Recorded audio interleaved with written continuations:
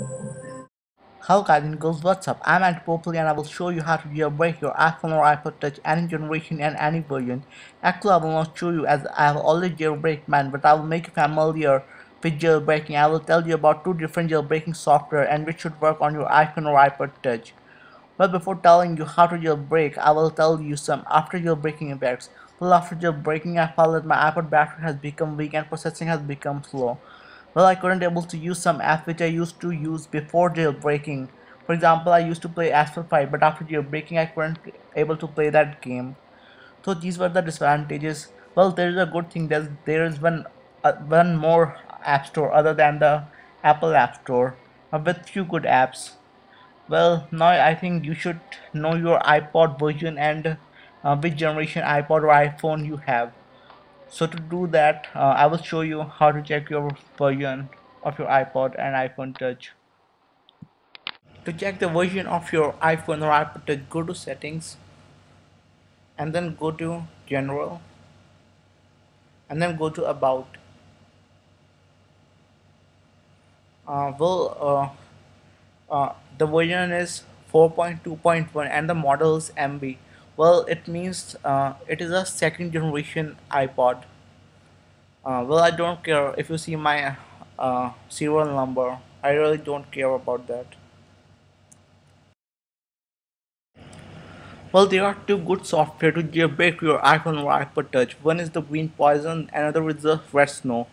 Well, the links are given in the description to download the software Green Poison and Red Snow.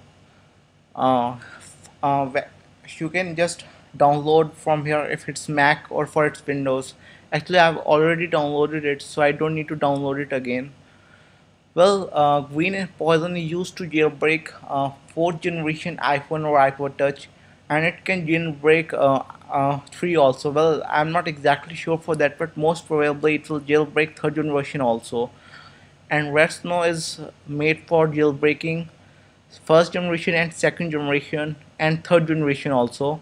Means it jailbreaks first and second generation. I'm sure for that, and probably it jailbreaks third generation iPhone or iPod Touch also. Well, the links are given here to download it for Mac or for Windows. You can just download it. It's very easy to download. So actually I've already downloaded it. I don't need to download it again. I'm just showing you that these links really works.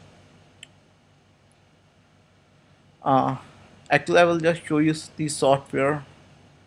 Well, Green Poison is a very easy software. Just open it and just click on jailbreaking and just do the steps which it say. Just it's saying press sleep button or home button. Well, the home button is the in the bottom of the iPhone or iPod Touch, and the sleep button is on the top. So just you have to just follow these rules, these steps, and you will able to jailbreak it. And if you are having a second generation or third generation, well, you have to use a Red Snow, and it will ask for an IPSW soft firmware. Well, to download IPSW firmware, the link is given in the description. I will show you the website. This is the website, and the link is given in the description.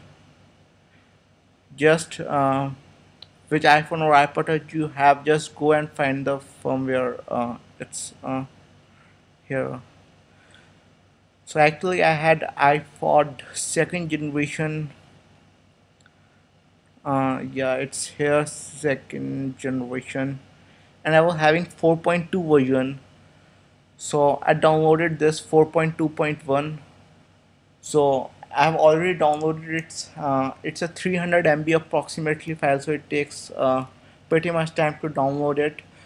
So you can download the IPSW, and you're ready to jailbreak your iPhone or iPod Touch with the help of Red Snow. Well, it's pretty easy. Just browse the IPSW file from where you have downloaded.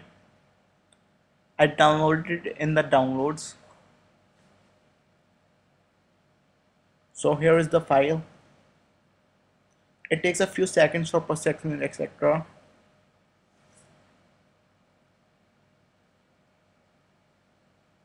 It is asking for which model do you have.